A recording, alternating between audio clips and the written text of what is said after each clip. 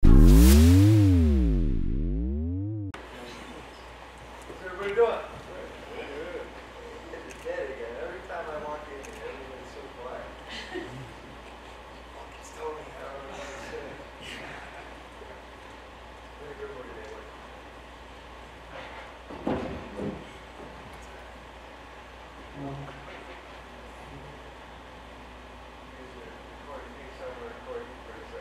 Everybody say what's up?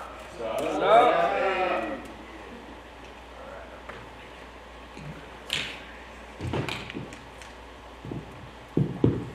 Tony, you certainly seem to be in fine spirits this fight week. What exactly has you so cheerful? It's awesome. It was a great camp. I'm excited to be here. Enjoying fight week because all the hard work is done in the haze and the barn leather. You know, when people see this matchup on paper, right, they kind of have some presumptions. They sort of think, oh, the UFC trying to build Paddy off the name of Tony Ferguson. When you got Paddy's name across the desk, what did you think about him? I thought he was fat. I don't know if he was going to make weight. All jokes aside, you know, I always have these hashtags, so coming after Paddy Cakes was pretty easy, especially when he started talking shit. Got the kid nervous, so I think it's a great matchup. Obviously, he's got a winning record. I got a losing record right now with that, but overall, I have a lot more fights and experience, and I'm going to cut this kid, man. You know, we see these prospects come and go in this sport, right? Some of them, you know, they hit the stage, you think, wow, this guy's real special, and other them, they kind of stumble, and maybe their skills don't match the hype. When you look at Paddy as a prospect, what do you think of him and his ability in the cage? He's a fighter, and he's in my way. I don't really have too many words for it. The seriousness comes out the closer we get to fight. He's worried about me blocking him on fucking Instagram, and I'm like, you're a little bitch. If you're gonna talk fucking shit, man up and fucking keep your balls between your legs. Don't drop him like a little bitch. He actually said about that earlier today when he was here that you might be the sensitive one if you're the one blocking him on Instagram. I just didn't want to see his bullshit. I know he's all about the YouTube and all the other things, and he's got his fucking wigs and our crowd and everything. I'm not here to fucking have fun. I might have did that before, like, you know, taking some chances, giving these fighters like an alley-oop to where they're at right now. But I'm not fucking around anymore. Like, I can point and prove that through my team. I don't have to show anybody anything, but when, after a session when everybody's clapping, it's not because they're doing it to try to hype you up.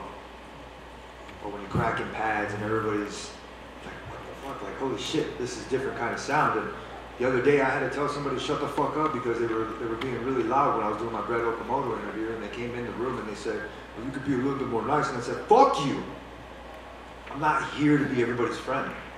I'm not here to give hugs to everybody. I'm not here to do that shit no more. I had, you know, Chief Goggins, I got my other teammates, and I have my other trainers that really help center my shit. And if you're not my wife and my kids and my team, I'm gonna say fuck off.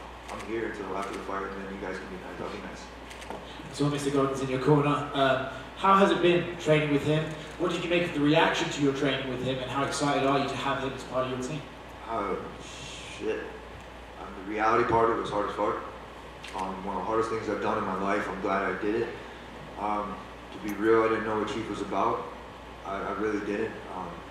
I kept in really contact with him. I knew that I needed to do it. And I showed up, no questions asked, no bullshit. It was always yes sir, yes coach. And it didn't matter what time it was or what we had to do. No questions. No how many are we doing, no how long are we gonna go, no whatever. I was saying to my team, it was like the only question I had was to the menu, looking at the menu to myself, it was like, what can I eat to keep the food down? Because I was throwing everything up that week, and once that bullshit stopped, it didn't stop for a while, man. It was just the biggest mental fucking alley-oop that I've needed to get my shit together. And I'm very glad for it, and now it's very cool because yesterday we went to training at the compound and go back at home. You know, everybody wants to get nervous when they go back to somewhere like that. Fuck no, I felt like home. I was smiling my ass off, and it's cool to see, you know, Chief, and I'm fucking excited because I did all the work. Last one for me. You know, when you look at this fight, it's against the younger guy, right? The flashier guy, maybe. But how do you get it done on Saturday night? I'm gonna hit him hard. I'm gonna set the pace. I'm gonna make his face a ketchup sandwich, is what I tell my kid. And I'm I'm gonna go in there and use my blades and my technique. I say shades, but I can't bring my shades in there. If I could, I'd fucking fly with sunglasses, you bastards. So I'm gonna go in there, I'm gonna do work. My confidence is fully there. Everybody's worrying about me just doing cardio and, oh, you haven't posted your sparring or you haven't posted pad work and you haven't, bitch, I don't need to post that shit for you guys. I really don't. You guys can go look at other people's pages and then get that shit off of that and then come back to my page and bitch and moan. You know, you guys can go and do whatever the fuck you want, but I'm gonna keep doing what I'm doing and you guys are gonna watch me regardless. That's funny. When you linked up with Mr. Goggins first, was that, when you reached out to him, was it to get physically right, or was it to get like a mental focus thing, or why specifically did you want to train with him? I've said it before, that's classified. It was like I said, I needed it. I really did. I haven't had somebody push me like that and not like float my balloon any more higher than it needed to be. It needed to get to where it needed was. I needed to throw up, I needed to get yelled at, I needed to go through that fucking hell weekend. It was not easy. I know there's not one other person in this world that could have went through that.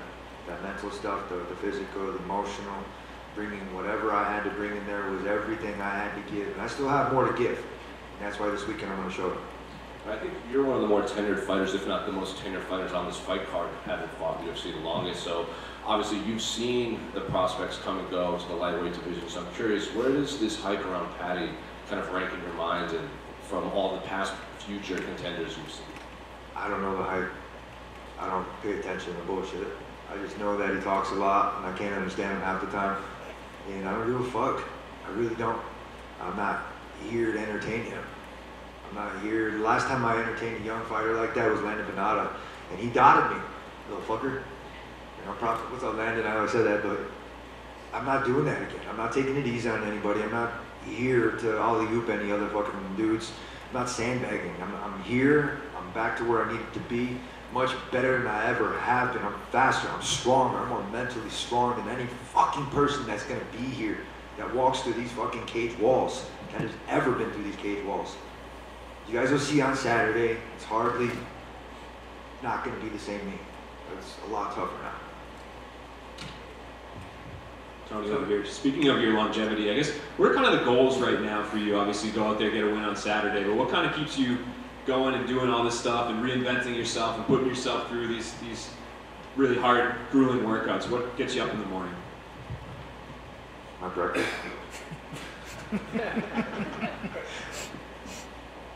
What gets me up in the morning? What gets you up in the morning? For every person. Like, what keeps you motivated to fight? Hold on, brother, I'm talking.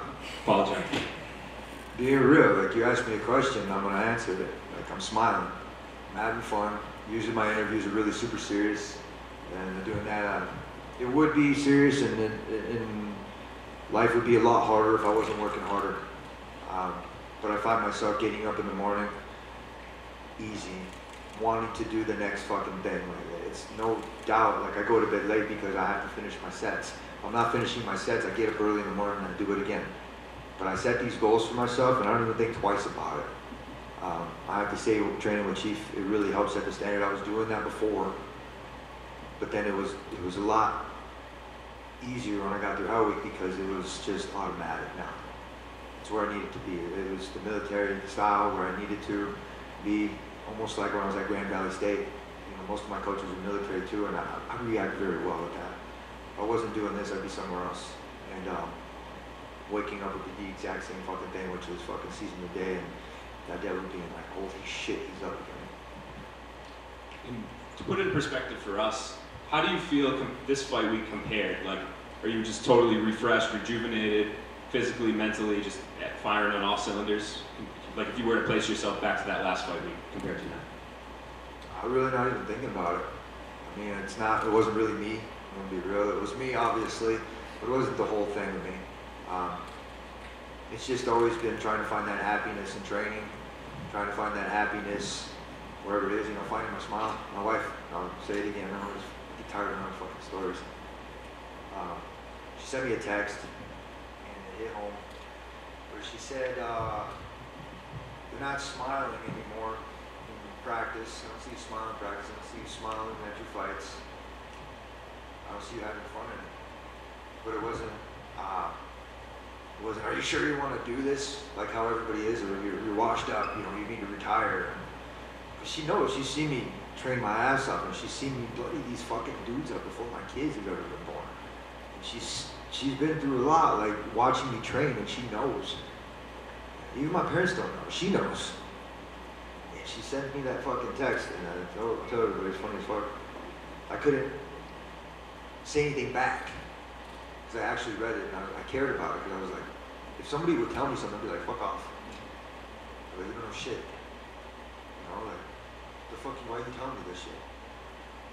She sent it to me, and I was trying to text back, trying to think of what I could say back, and then I delete it. Write another thing. Damn it.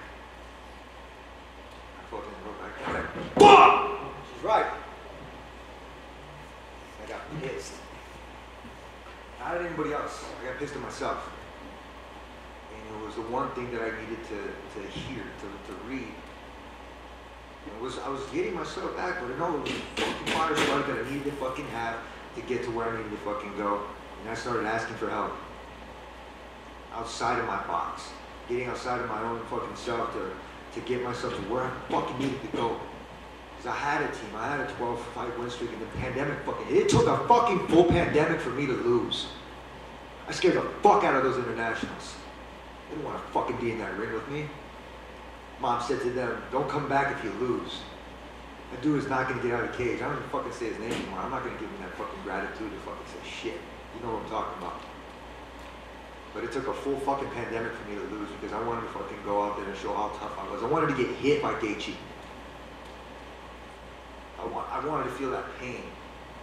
I wanted to feel something real, because all that shit didn't feel fucking real. It was all fake. It was the craziest time. But you know what? I wanted to go out there and show how tough we were, and I wanted to show like a brotherhood, and that's how much I fucking hated it, because I was being nice. I went through managements, I went through belts, I went through all this shit, and I carried that shit with me, and I was carrying everybody else's cross. And I had a really good person tell me that every person has to carry their own cross. Mine's heavy, and I got big shoulders.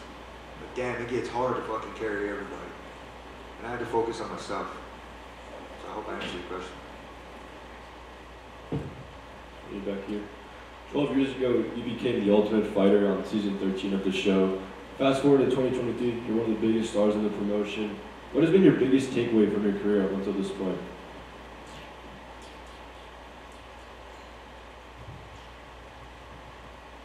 How deadly I can be. Control chaos.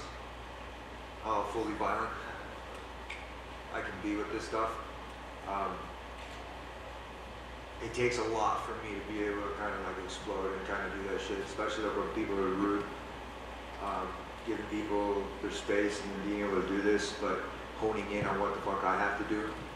Like I said, I had somebody explain to me, Chief, a lot of things, and set some prerogatives in the right place where I had to focus on what I was doing for here. I want to go back to school. I have a business. I want to do all these things. I want to go back to school, be a doctor. And I have all this, you know. Everybody was kind of bullshit. Like, you're going to go back to school? Yeah, I went to HBS. It was cool. But I'm trying to do all this shit, and I'm not putting everything in fighting. I wasn't putting whole heart and soul and everything into it, because this is dangerous. But I'm a dangerous motherfucker. And I had to open my eyes to how much damage I could do to these dudes, and look at that picture where I'm smiling with my fang fucking mouthpiece, and you got from Cowboy to Pettis and everybody in between that are looking like they got hit worse than a fucking car. They look like they fell off a fucking plane. These dudes were damaged, and they got changed their fucking life. That's what I do, and then all of a sudden, I allowed people to want to get in that ring, that cage. And when I started seeing that, I started to accept it. Fuck no, I'm back to where the fuck I need to be. And that's how Brock and Chief and everybody else that I have allowed to be in my close circle to understand that I am a deadly motherfucker. Doesn't matter with weapons. Imagine if I did. I'm deadly without them. After completing Hell Week with Mr. Goggins, was there anything that you learned about yourself that might have stood out to you? yeah, what kind of food I should eat before training. Shit, no bullshit. It was the hardest fucking thing I've been through, and I'm glad, like I'm telling you, like mentally it was the coolest shit because nobody could break me, and I knew I had to go in there. Not with that attitude, but damn, dude, coach, sir, chief, he broke me. And I didn't know he was testing me. I didn't know what the fuck was going on because we went through a lot. And I remember the first day we went through like maybe an hour of workout. And I thought we were done. Fuck no. We had 2 more hours left. And I was like, holy shit, this is real. But it had not one time or thought to stop, leave, do whatever. Fuck no. Run to the bathroom, come right back, and then try to get my reps back up to where I missed. Make up the time like during that time, and then it became that the people that were around and working with us, they would hand me these puke bags, the little blue ones. And it was the, fuck, I can't run to the bathroom and fucking catch my breath. Fuck no, it was like, it was the realest fucking thing, and it was what I needed to fucking do this, because those little puke bags, I used to have those for my kid when we were riding the car, and I'm like, man, I would get so annoyed, because like, what the fuck are these? And now I'm using them, I'm like, that's the most humbling shit that it was. So it was a crazy experience. I'm very grateful, thank you, sir, for allowing me to be able to go and compound and be able to do what we needed to do. Like everybody else, fuck you. Being real, like everybody thinks it's easy. Everybody on Instagram, they can fucking say whatever the fuck they want. They want to train with them. It's an experience. It's a life-changing shit. I haven't even read Sir's book because I have him right here. Like, it's different. Like, everybody else, you don't like it, fuck off. Go somewhere else. Great. Speaking of Chief, as going through your training and everything like that, he's very well known for some of the quotes from "They don't know me, son" to "Who gonna carry the logs," and also talking to John Jones of, you know, where his world ends, yours begins. For you, is there any quote from him that he was telling you through time and time again that resonates now? 960. No hands. Commands. I didn't know that he worked with John Jones. I didn't know his quotes. I didn't know anything. I knew that he was a tough son of a gun, and that it's all about respect. And I got home. I think you know what? I've always been able to cut and edit on my Instagrams. I've always been able to do that. First time ever, I wasn't able to do that. It was like 10:30, I think it was, and I'm trying to get like the first video out on Monday. I couldn't fucking do it. I was doing the doze. Falling asleep as I'm doing this, and I said, fuck it. I put my phone down and I went to bed. I'd never do that. Never fucking do that. I was spent. And I didn't know this till after. So it was like, she was like, he's done. He's done. They were planning the rest of the week. And then the next morning, I got life. He turns in, ready, Tony? Yes, sir. Let's go. Got ready. Did everything we had to do, and we got back out on the field and did it. I also want to ask too, off of that visceral reaction. Oh, yeah, wait, one more thing. Hold on. I can say hold on, brother. But then it was the funniest shit because every time I would go to sleep, I would wake up like super fast. Like, it was just like thinking like, you know, I was still training. And I get home, and my wife was like, last night you woke up like really fast and you said something. And I was blurting out numbers. And these are the commands and numbers that we had to do when we were doing like bike. Like one of my training partners, they don't know, how many minutes did he do? 3 minutes. I would do, I don't know, how many minutes did I do on the bike? 30 to 60, the same thing. And he was done. I won't say names, man, but it was like the craziest shit. So I remember sleeping and I punched the air like, 60! Where was that? Like, fuck, that's real. That was crazy. But yeah. Perfect, that answered that question. And with that being said, through this training process, how has it not only helped you, obviously it's helped you as a fighter, but how has it helped you as a man, as a father, as a husband? It brought me home. Brought me home where I needed to be. It's pretty much it. And then last thing for me, looking forward towards this fight. Paddy had talked when he was up here saying that he's watched you as a kid when he was like around 15. For you, I know there's some beef and everything like that, but do you take that as a compliment? Do you take that as disrespect? How do you gauge that quote there? I don't give a fuck what he says. Somebody else would have said it, but that's cool, man. But no, fuck him. I don't give a fuck, dude.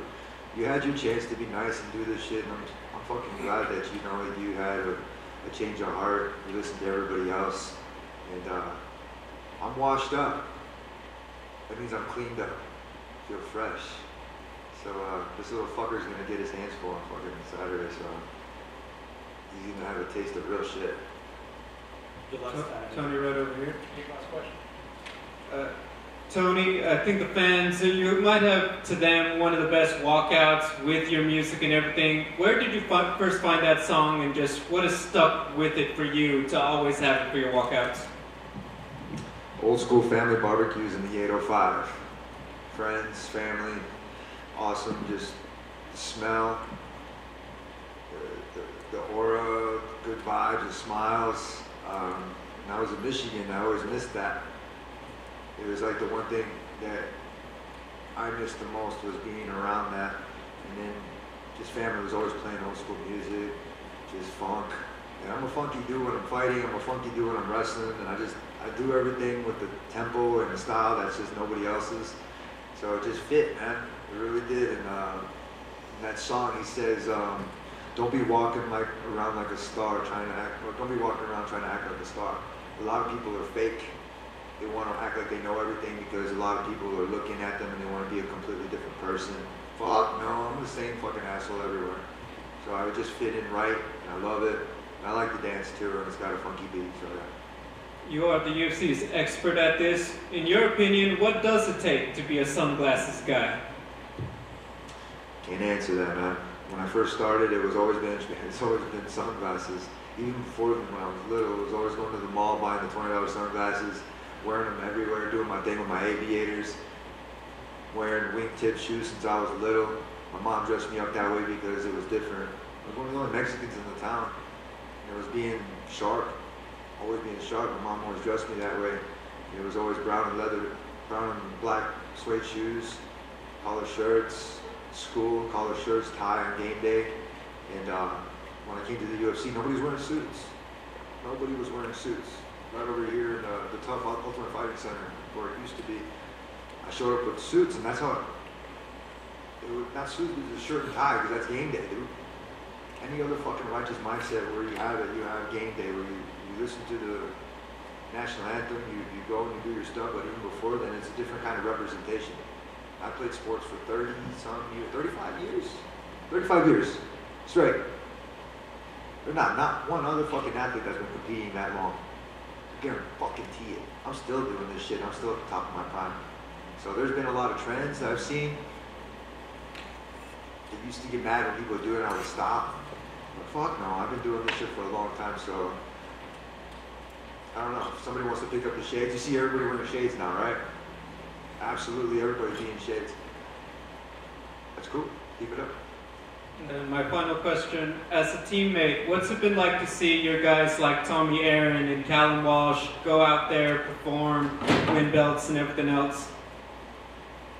They're not teammates. They're my students. I take a lot of pride in that. I handpick who I want to train. Only because only a certain amount of people besides my kids deserve to have that. If they've worked hard enough, if they've been through a hard time, if whatever it is, and I can hear the bag and I can understand that they understand that it's mutual respect, that they have to show up. And Caleb, UFC came up to me, this guy right here, and he asked me if the kid's real. Same thing with the promotion. And it's always about giving an alley-oop to people that really can't see it and that they need it. And I told him straight up, I was like, don't fuck with him. Because his family trusts me. And they've taken care of him and they've done right because he's a good kid. That's Caleb. And they've understood that he knows what he's doing, but he has to be around good people. And the vibe that they give to him and the vibe that they give to the promotion is exactly what they needed. I did my job. but he still looks to me as like a mentor, and it's cool as shit. And he'll always be that way to me. And you know, he's got his girlfriend, he's doing his own thing, and it's cool as shit, man, to see him where he's at. And then Tommy's got twins. He's got his belt. It's the same thing. And I used to see him not get beat up, but like he would be world champions training partners. You know, like Anderson Silva, Yoda Machida, and a lot of these guys, but he never got a shot. I told him, I was like, out of my academy, I was like, show up. He showed up, tried to break him that one time, saw that he wasn't, and it wasn't anymore. It wasn't like that anymore. He wasn't even trying to break these guys. It was cool as shit because they were keeping me where I needed to go, especially with runs, which was really cool. They never asked any questions. And I'm gonna be real, I love you guys. Tommy, Cam, very proud of you fuckers. Thank you. Sir.